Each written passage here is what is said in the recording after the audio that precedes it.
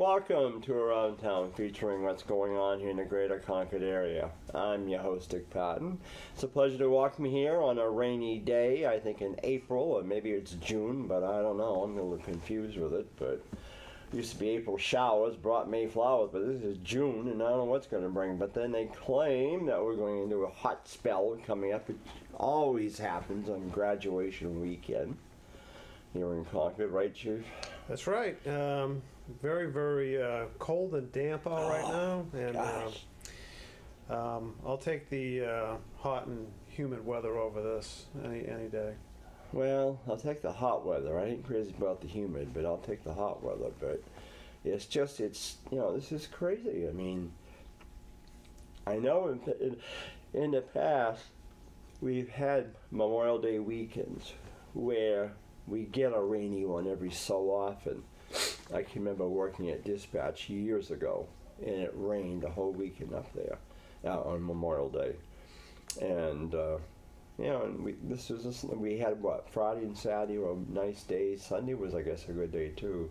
But then Monday, we got our parade in, but Manchester didn't. But it was just a real day. But and then of course now here's June, and I would think that the drought's gone by with, and there's been no major brush fires, knock on wood, this year in Concord because of the rain.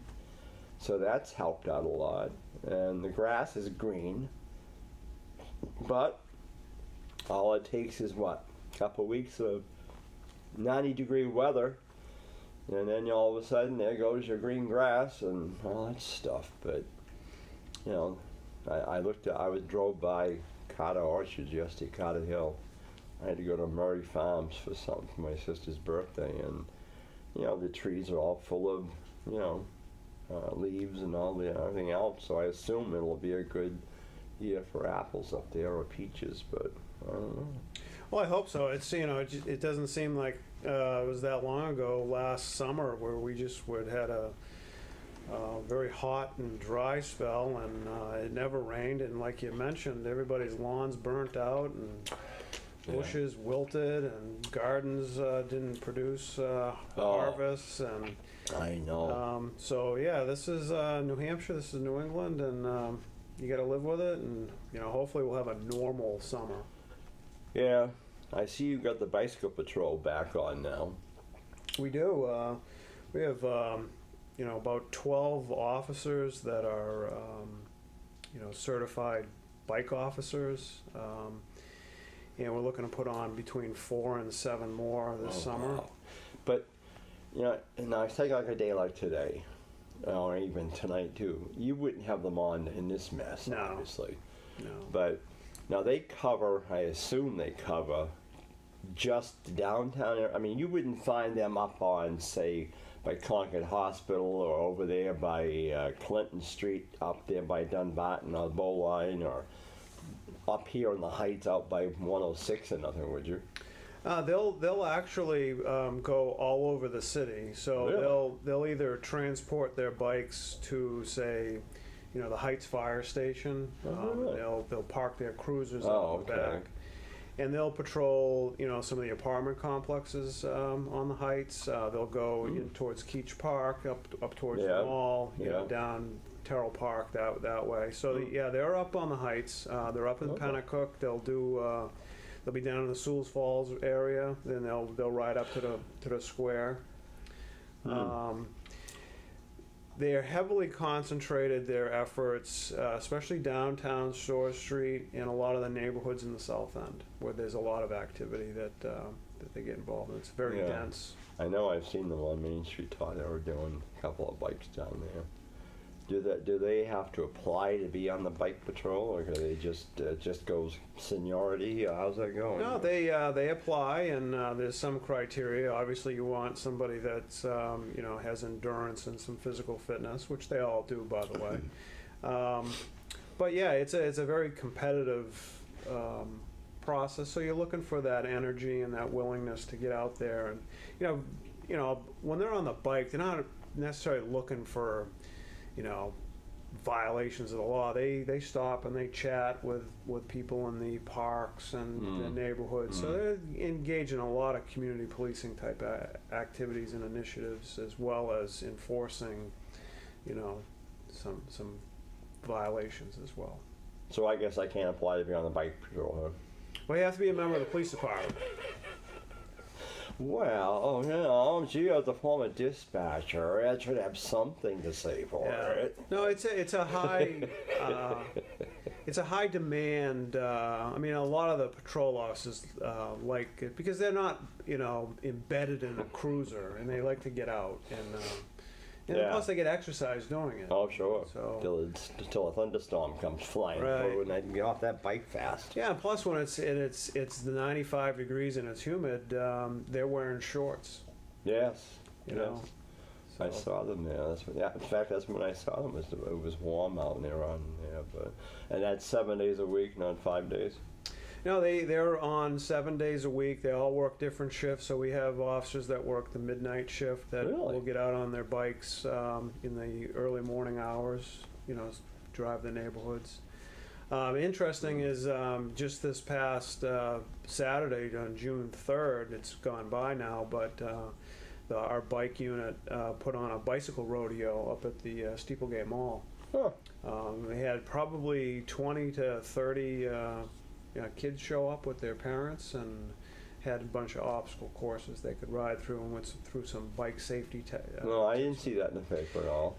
It was probably not in the newspaper. It was advertised on our website. It kind of got put together very, very quickly, and it was advertised within the schools. And I'm hopeful that either later this summer or at least next year about this time we'll have a better push and make it much more better.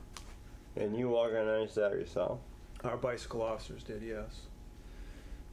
I don't know if that's something the Grange would get involved with.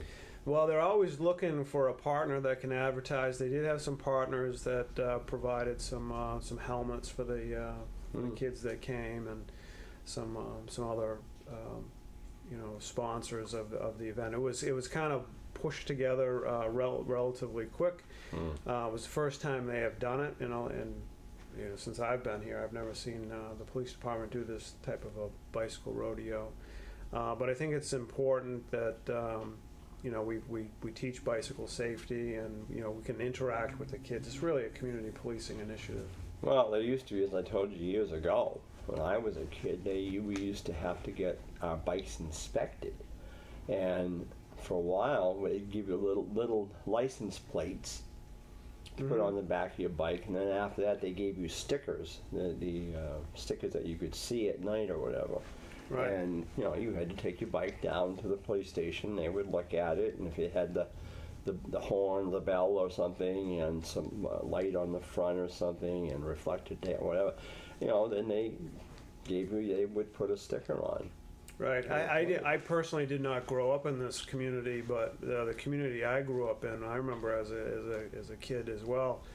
The police department would show up in the parks, and you knew which parks they were going to be in, and you went and you registered your bike. And, so if your bike ever got lost or stolen, I mean, they had serial numbers, and but that's a good initiative for us to look at. Yeah, I mean, Dick Hoska, who was the patrolman back then, that was back in the early 60s, late 50s, early 60s. He was the officer that we talked with at that time down to station. I went to school with his son. But, that would be that would be something good. But, keep the Grange in mind for that for next year, because we're always looking for something that we can help out on and do something, get involved in. So, I mean, we're going to do the egg hunt next year again, and we're going to, I guess, from what I understand, is that Matt Finney, a teacher over at Broken Ground, wants to bring the egg hunt back to another park next year, downtown or something, partnering with us. So I don't know. It's a year away. It's on April Fool's Day, which is, you never know if you get snow or not that year. That's true. But anyway, but So with the graduations coming up, as we've talked before, of course that'll kind of settle the schools down. But before I forget it though, what's going on with all these robberies? I mean, we had one across the street from us over at Dunkin' Donuts there. Was it last week, I think? Yeah, last week. It really went around. Yeah, last week the city was plagued with 4 armed robberies at different businesses, and that's the responsibility of one individual. It's still an active investigation, but so I really don't want to talk too much more about it. But you know, I think whenever you see robbery, you have to. I mean, I'm kind of biased, I guess, because I've been doing this business for so long. But I automatically think of the drug industry, the drugs. You know, when people are robbing a Dunkin' Donuts or a gas station, it's an act of desperation, really, an addiction, desperation, and it's unfortunate it's fortunate that nobody got injured, but it's unfortunate that we have that. The city of Concord does not have a tremendous experience with that type of crime. And we have armed robberies periodically, but 4 in a week was just, I mean, that's too much. But it is likely the responsibility of a single person. I can remember years ago when I worked at Toll's Market on Loudon Road. I used to close up on Friday nights. We'd be open to 8 or 9 o'clock at night. And my boss always said, anybody comes in, give them the money or whatever. Just, you know, keep yourself safe. But Market never had nothing like that happen. But, you know, you've always had that in the back of your mind, boy, that, you know, how did you know? You would know. But, and of course the Heights was, I won't say safer back then, but we didn't have all these apartment buildings that we have now up here. I mean, it was more residential than it is now, but I mean, we didn't have, well, you figure Lord Barron, but that's what it was called, Concord Green now, one across from the fire station, that wasn't there. And then up across from Arnie's, up in back, one across from Arnie's was Lexington Manor, that's what it was originally called. That was there. But the one up in back there on East Side Drive in Loudon, that wasn't there. And then Salisbury Green and Alton Woods, they weren't there either. Right. So put a lot of traffic on Loudon Road, that's for sure. Yeah, it makes you wonder who the heck was on city council back those days that agreed to let that happen. But oh my goodness, then they all, Hodges got in there and everything built up, you know? Yeah. But, no, I don't know, I was surprised though. Now, in your budget coming up before the city council, have they done a final vote yet on cutting yours or increasing yours? Or? Well, the city council met on Monday, June 5th, and they've pretty much tentatively approved the general fund budget as well as the capital budget. They've recessed the final vote on it until the end of June, waiting on the state. Yeah. And so my budget is pretty much as I submitted. The city manager added a few things that I requested, and the city council has added even more to my budget this year, tentatively so far. Good. That's what happened. They got generous. That's good. Well, it's very good that they see the need for police service in this community. One of the things that we used to have in the police department, but we haven't had it for more than a decade or so, is a community service aide. And a community service aide is a civilian. It's not a sworn police officer, but they're going to handle a lot of the calls that the police officers are handling. A lot of the smaller type things like serving paperwork, delivering paperwork.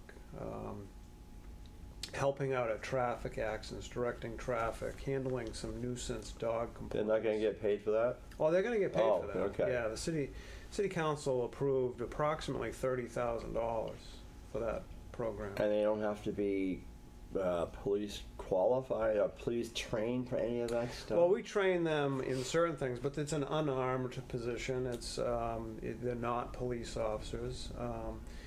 We don't certainly send them to, calls where, like disturbances.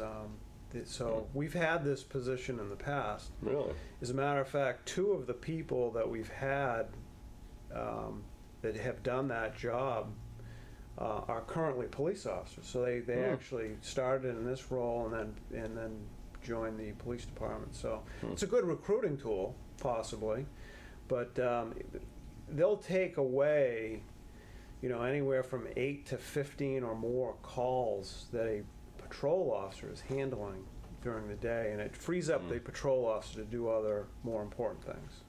It's funny. The other day I was sitting there, I was thinking about the heights and stuff, and I can remember years ago when they had the crossing guards out here, and the ladies that were crossing guards all had their police uniforms on, and they had a light blue blouse or whatever it was, and a dark blue skirt, and they had the hat they wore, and it was Pauline Bullock. She lived at the corner of Heights Road and Airport Road.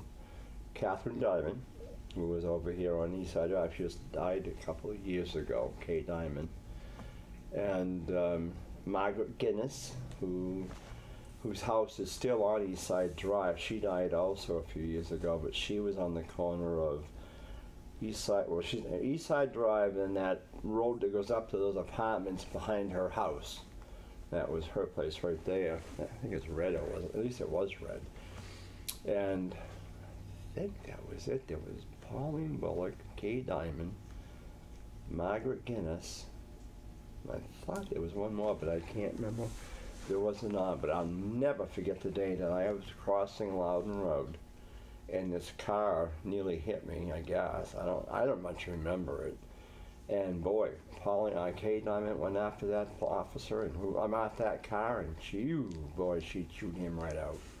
I'll never forget that. She said, "Are you okay, Richard?" And I said, "Yeah." Of course, she knew my mother very well, but still, I said, I don't remember what happened. I was on the crosswalk at Canterbury Road, crossing over to Longley Store, which is on where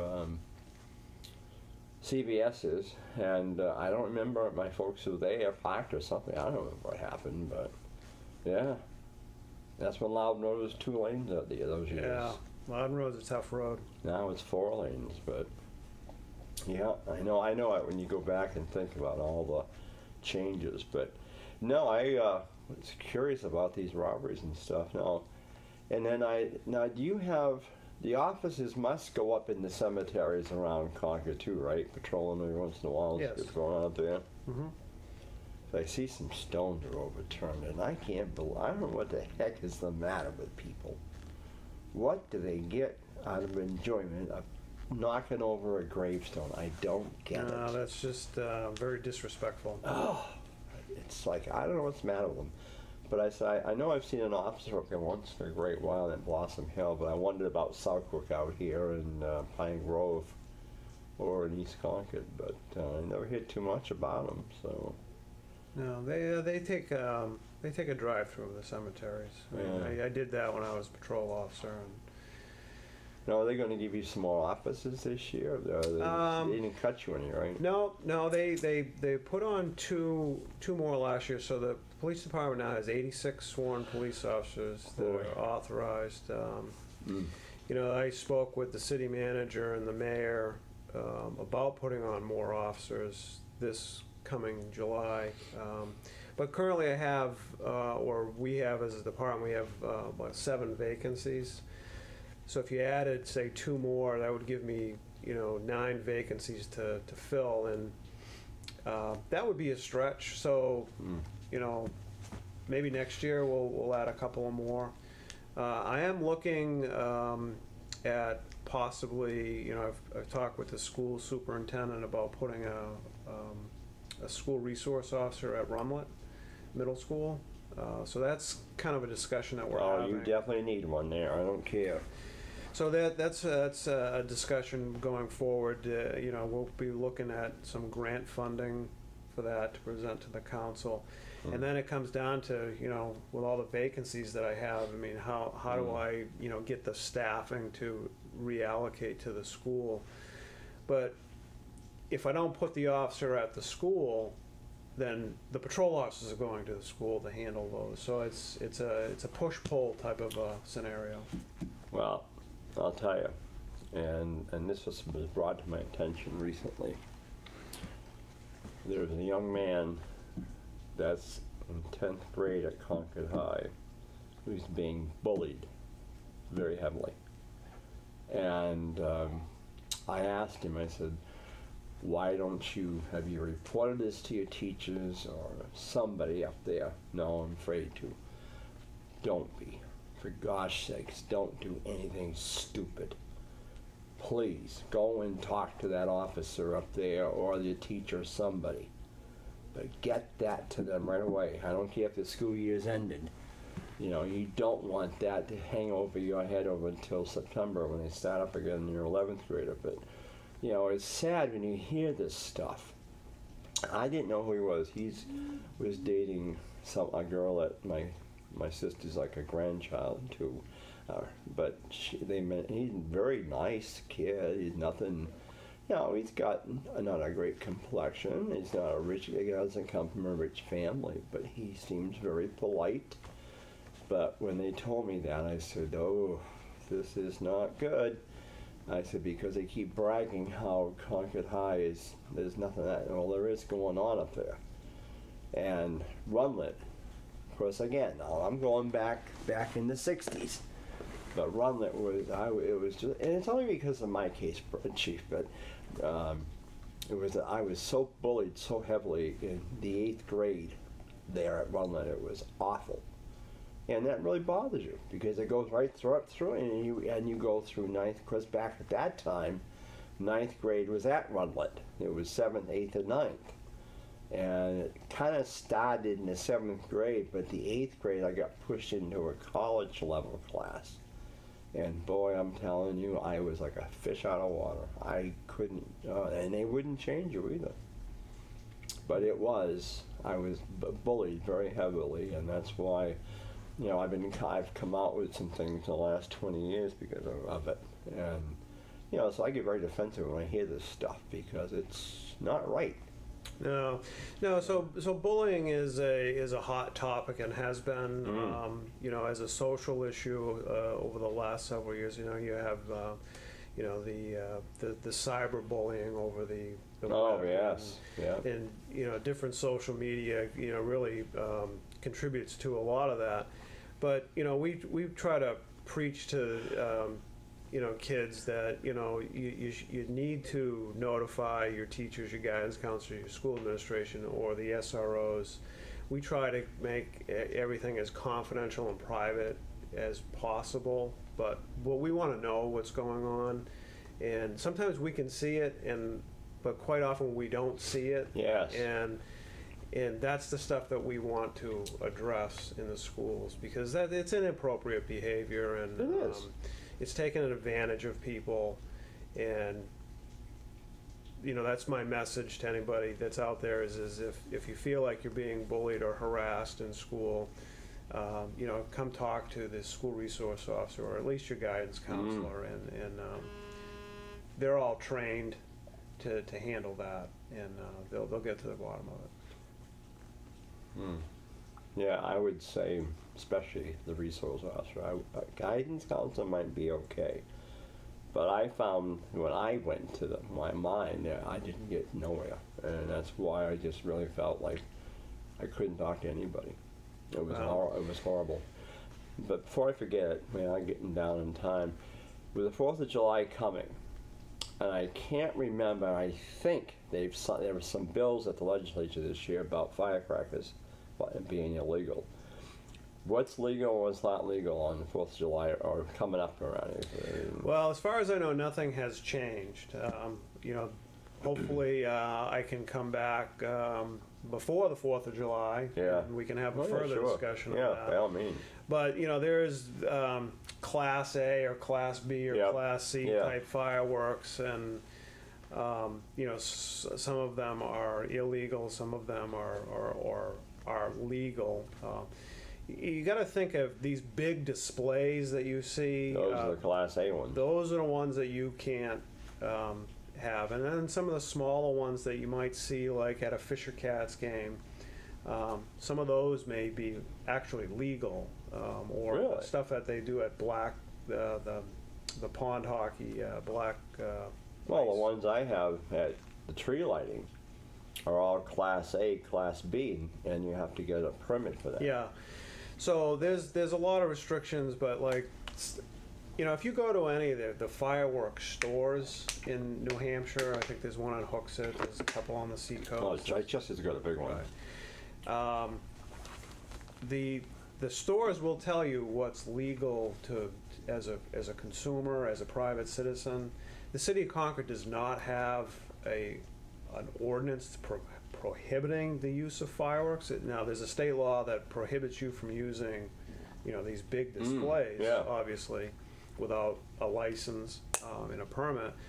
But they'll tell you what is legal for you to use within the community. We rely on an ordinance or a state statute called disorderly conduct, or a noise ordinance in Concord. So, you know, if you're using these and it's disrupting, you know, your neighbors, it's possible that you can get cited. But Chief, it's the 4th of July, you know? It's the 4th. It's the 4th. It's the 4th of July, but at 3:30 in the morning, it's not appropriate. But it's only midnight out in California, you know? Yeah. We've heard them, I'm telling you, we've heard them at 11 o'clock at night, midnight over at Jensen's. They're somewhere in that area. I don't know where they're coming from, but boy, somebody's got some big stuff somewhere. Yeah. And it's like... But, you know, but by the time we show up, all of the evidence is destroyed, and there's nobody there. So... they see the police car coming and they scatter, and they've blown up all of their evidence. Oh, of course, yeah, naturally.